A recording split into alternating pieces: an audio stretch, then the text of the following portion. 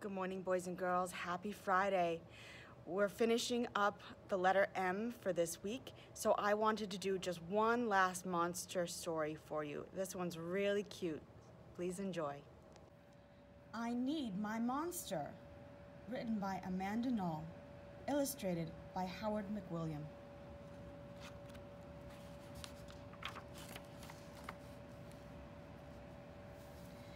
Tonight, when I looked under my bed for my monster, I found this note instead. Gone fishing. Back in a week. Gabe. What was I gonna do? I needed a monster under my bed. How was I supposed to fall asleep if my monster was gone?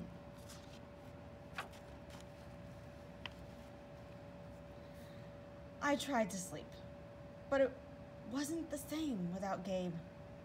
I missed his ragged breathing, his nose whistling, the scrabbling of his uncut claws. How would I ever get to sleep without Gabe's familiar scary noises and his spooky green ooze? It was no use. Gabe would be gone for a week, and I just had to have a monster. I climbed quietly out of bed so my parents wouldn't hear me. Grown-ups have some strange ideas about monsters under beds. I knocked on the floorboards, then scrambled back under my covers. I waited nervously. Would a new monster appear? What would he be like? Would his snorting be as cheerful as Gabe's?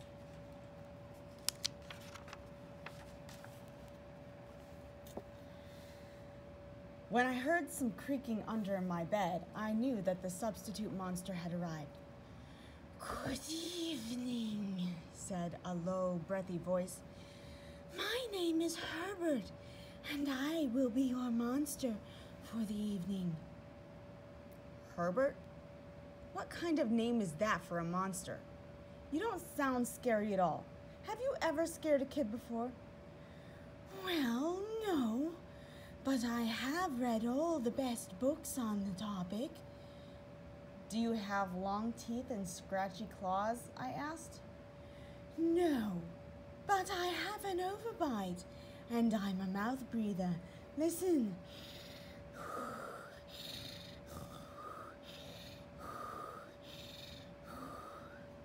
Herbert's panting was kind of scary, but it wasn't enough for me. "Listen, Herbert, I'm sorry. I just don't think this is gonna work. It's nothing personal, but I really need a monster with claws."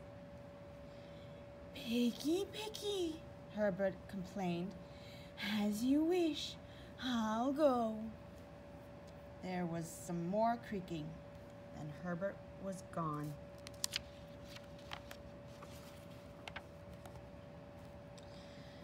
Some scratching warned me that a second monster had appeared. "Good evening," he said in a high, silky voice. "My name is Ralph. I understand you need a monster with claws. If you would please lean over, I will hold out an arm for inspection." I crouched on the edge of the bed, hoping to see a horrible shaggy arm with sharp, ragged nails. Instead, I was surprised to see silky, brushed fur with smooth, shiny claws. "Excuse me, I don't mean to be rude," I asked, "but is that nail polish on your claws?" "Yes, it is," Ralph replied. "I believe professional monsters should always be well-groomed." I could tell that this was not going to work either. "I'm sorry to disappoint you, Ralph, but I need a monster with scary claws. Like Gabe's," I thought. I heard some more scratching, and I knew Ralph was gone. A minute later, a third voice from under the bed rasped, "Check out these claws, kid." I gathered my courage and peered over the edge. The claws were impressive, jagged and dark and razor sharp. So far, so good. I was a little nervous. "Could you stick out your tail?" I whispered. "Sure, but don't get scared."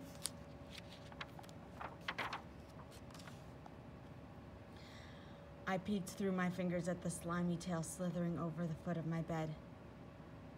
That's when I noticed the bow. Are you a girl monster? Of course I am, she snapped. I'm Cynthia. Do you have a problem with that? Yeah, I do, I admitted. I definitely need a boy monster. Boy monsters are for boys and girl monsters are for girls. Everybody knows that. Well, aren't you the picky one? She sniffed, and then she was gone.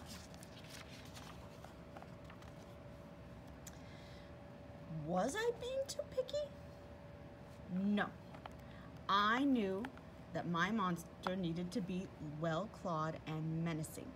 The whole point of having a monster, after all, was to keep me in bed. Imagine all the scary stuff that could happen if I got out.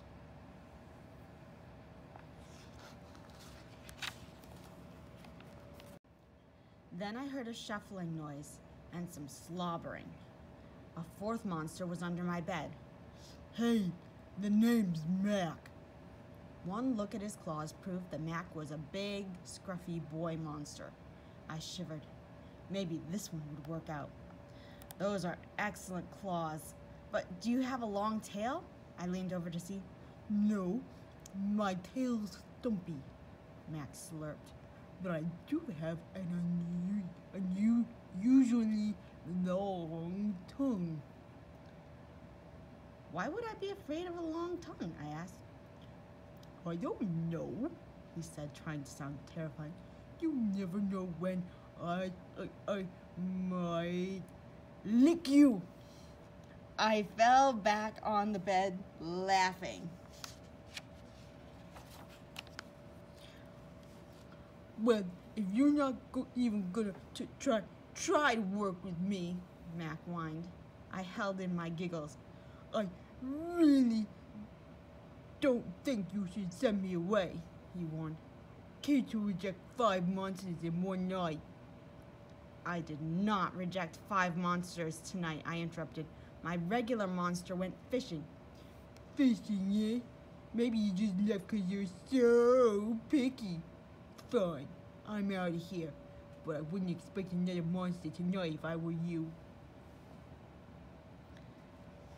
How was I ever going to sleep without my monster? I was surprised to hear more creaking under the bed. Loud creaking with scratching.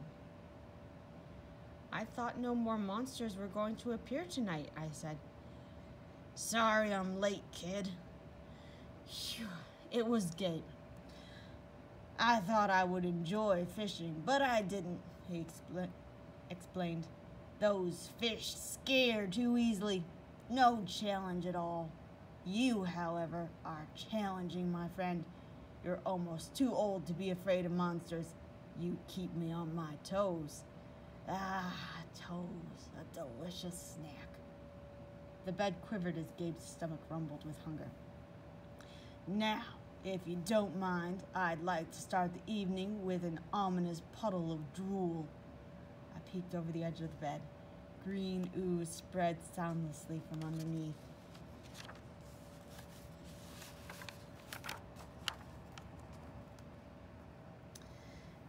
Then the bed trembled as Gabe unfurled his spiked tail. He was daring me to guess where he might pop up.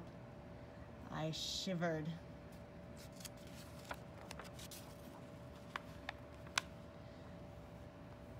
So, you had some substitute monsters tonight, Gabe said, sharpening his claws on my bedpost. Were you scared? Then Gabe started tapping. I could tell he wanted to know if I still needed him. No other monster can scare me like you, I giggled, diving under my covers and pulling them up tight. Through the blanket, I heard Gabe's soft, comforting snorts. Ha! I knew it. We're made for each other, he growled. When my blanket started to slip off the bed, I knew Gabe was ready to eat. Now, if you could please stick out your toe, he said, I'd like to nibble your pinky. I yanked my blanket back up and scrunched my feet in so Gabe couldn't get them. No toes tonight, but you can have this, I offered, pushing a pillow off the bed.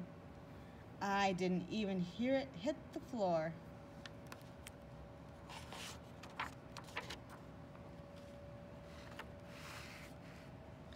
Gabe was back.